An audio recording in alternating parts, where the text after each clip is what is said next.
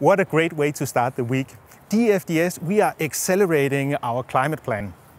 As you might know, earlier this year we merged our innovation team with our new building and conversion team to form sustainable fleet projects. So right now there's a lot of very skilled people looking into how can we materialize our first green vessel no later than in 2025.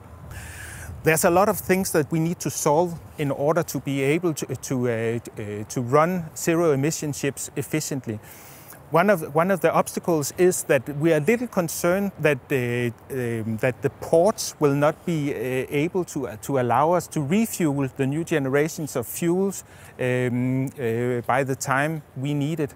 So tomorrow we are hosting this very nice workshop on board the Copenhagen-Oslo vessel, where the right people are going to spend 2 days looking into what are the things that we need to solve and prepare in order to make sure that we can refuel our vessels with hydrogen, ammonia or methanol when the time comes.